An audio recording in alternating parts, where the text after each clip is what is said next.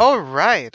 Hello, welcome to my storyboard presentation. I will be presenting a short scene from Murder on the Orient Express.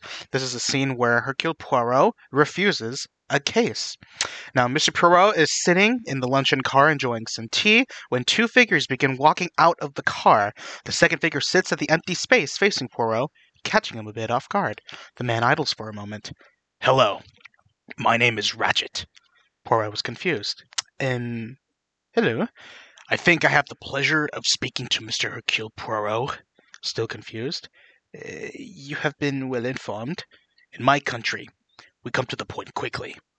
Mr. Poirot, I want you to take on a job for me.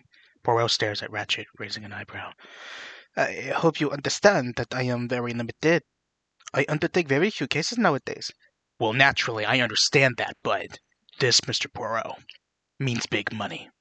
Poirot stares in judgment, looking over Ratchet. Big money. Poirot just looks at Ratchet with a judgmental gaze and simply sighs.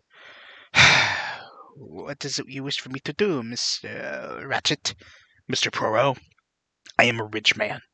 A very rich man. A man in that position has enemies. And I believe my life is being threatened. Now, I'm a man who could take pretty good care of himself. I don't think I'm the kind of man to be caught napping. But as I look at it, I might as well make assurance. But I fancy your skills as a detective and your demand for my money. And remember, big money. Poirot continues to gaze at Ratchet and nonchalantly moves his teacup out of the way. I'm afraid, monsieur, I cannot oblige you. Name your figure, then. Poirot chuckles a bit. You do not understand, monsieur. I have been very fortunate in my profession. I have been able to make enough money to satisfy my needs and my caprices. I take now only such cases that interest me. Ratchet is slightly scorned. You got pretty good nerve. 20,000. No. Well, if you're fishing for more, you ain't getting it. I know how much things are worth. I also, Mr. Ratchet. Then if you would oblige me.